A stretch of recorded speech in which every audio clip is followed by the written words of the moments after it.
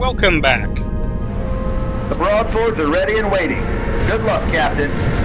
What the broadswords are going to do is help us take down the Kilrathi carrier. So, we're here in Rapier to escort them. We have additionally 3 epées from the Concordia, and as you'll discover when we reach the nav point, a bunch of civilians. Building will keep you covered as long as we can. Take out that carrier. I'm here to attract some attention from these Kameks and try and damage one of them while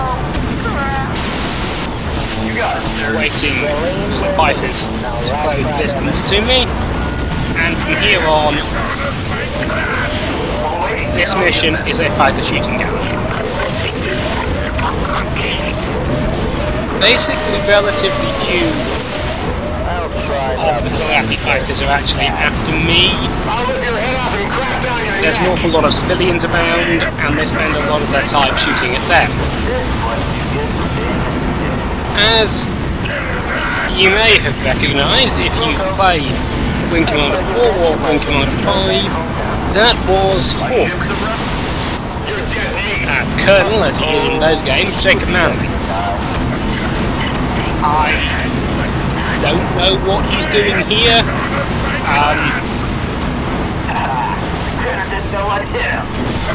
I guess they had his comms files from Prophecy and they decided to use them. There's no reason he wouldn't have been in this battle.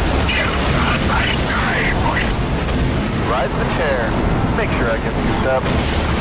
I'll rip your head off and crack down your neck. And he's a pretty bellicose kind of guy. We'll be hearing that taunt on multiple occasions.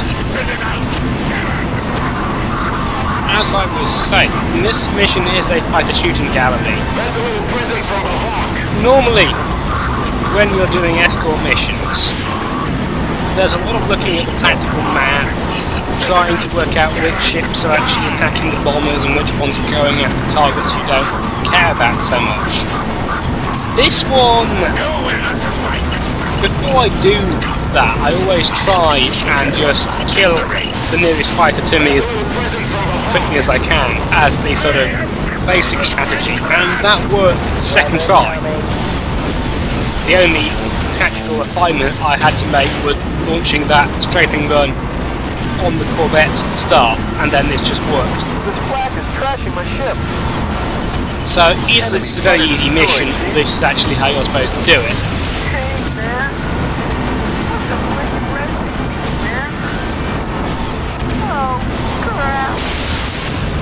That's a little present from the Hawk. But I have done this mission Tango Wing, hurry up! simply by killing the nearest fighter to me all the time. You may have noticed by now that the civilians don't exactly have particularly varied death communications. I think there's 3 of them or something. That's a little present from the Hawk. Given how many civilian ships there are in this mission, how rapidly they die, we could probably have done with more than 3, possibly 4 or 5. You'll make a nice addition to my kill marks. I'll rip your head off and crack down Torpedo hit on the carrier, that's a good sign. As is the fact that broadswords have very rarely radioed for any kind of help.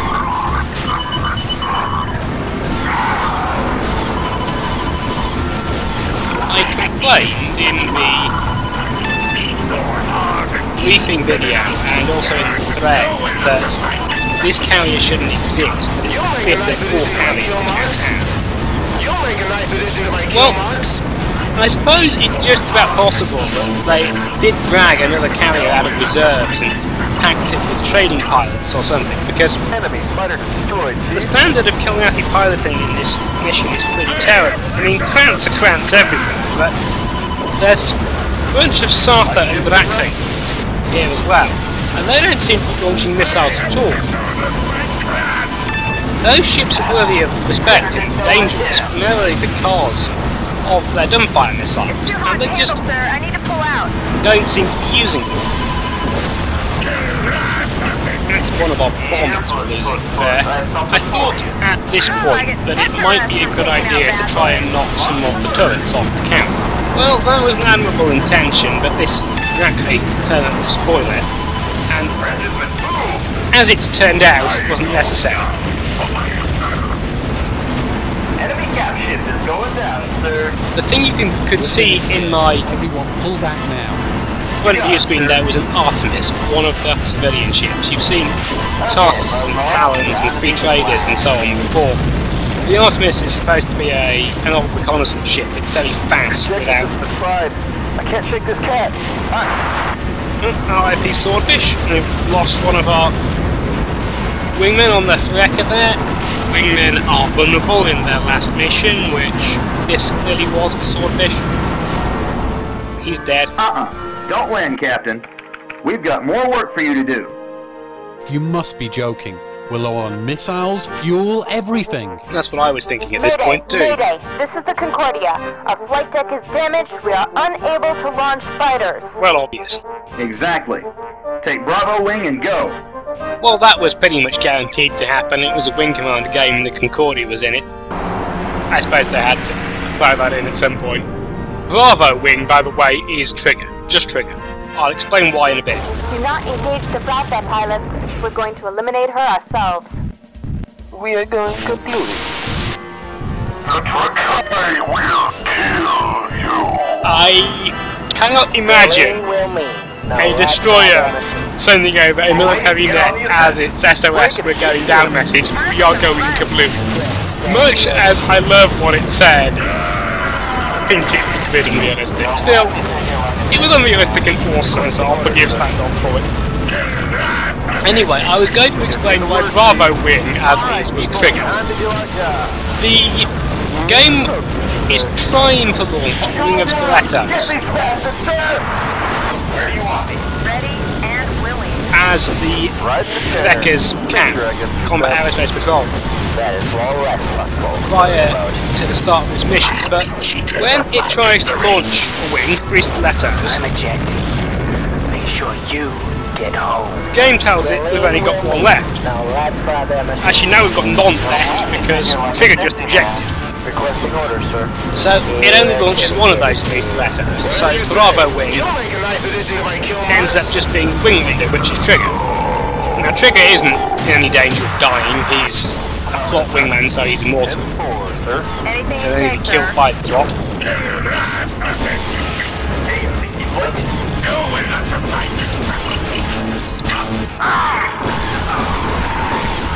Where'd you learn to fly, Buzzball? Ooh, this feels so good.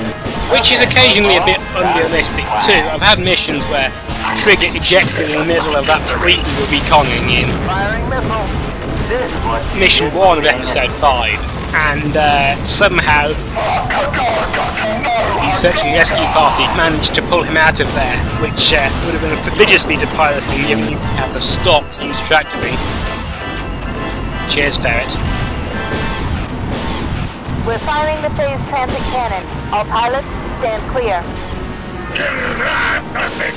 Graphical effect of this is a bit disappointing, as you can see. I mean, it's one of those things, people who love the Wing Commander universe enough to make a game like Standoff The flatbed is are always going to try and recreate what they had in Wing Commander 2 rather than come up with a new effect. I'd have preferred some kind of beam weapon for the phase transit cannon, I think.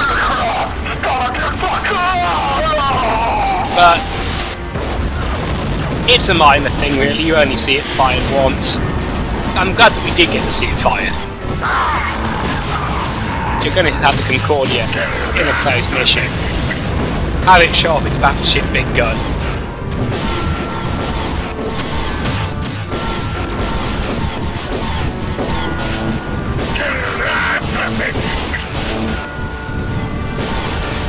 I'm now, if you look at my fuel gauge, very low on burner fuel, which is why I'm hanging back somewhat as I want to save some for emergencies. This guy doesn't need burners that much. That's an hour. Of course, if you've played Wing Commander 3, you've seen them before, and we'll see it again on the losing path. Man, listen, if we survive this, you should drop by the Concordia for a drink. Seems I owe you one. Okay, ladies. But for now, get it's back to the yourselves back in Falcon. line. Return to formation. Around me. Mission accomplished. This is Bradshaw. I'm ready to land. Quickly, Captain. Land and rearm. We need you back out there ASAP. As it does seem that I'm the only pilot capable of bringing a fighter back, I think that is a valid conclusion that Freyers is drawing there. So yeah, not even that much damage by my standards, though the Chief is predictably still complaining.